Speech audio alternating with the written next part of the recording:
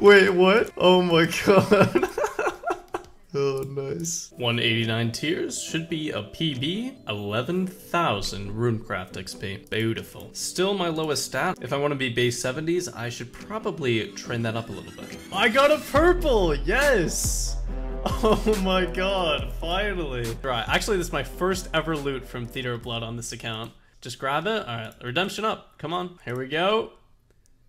Oh, there we go. That's some profit for me anyway. All right, 25 KC, the first loot in my name. I still use methods that were created in the first month of Theater of Blood because that's when I did it last. So I'm still pretty bad at it. Rakesy, Framed, and I are all at very similar stages in our accounts, and we're all ready for Theater of Blood. Framed had to go though, so I messaged Rakesy, but he was busy at the time as well. So my friend asked, should we just try it by ourselves? Duo with me? Oh my god, yeah, good luck to me, Jesus. Duo? Okay, we'll duo Frost. It began with consolidating my inventory, taking out all non-essentials, so that I could bring as many brews and restores as possible. Theater of Blood does scale down to the amount of people in the raid, but only as low as 3 people. So this is very difficult, especially with how unfamiliar I am with the new methods. The Nilo cast room is incredibly difficult, and it's also very highly RNG dependent, but somehow we were able to get through it with our first attempt. And no pillars went down either, which is a nice plus. Woo! Good job!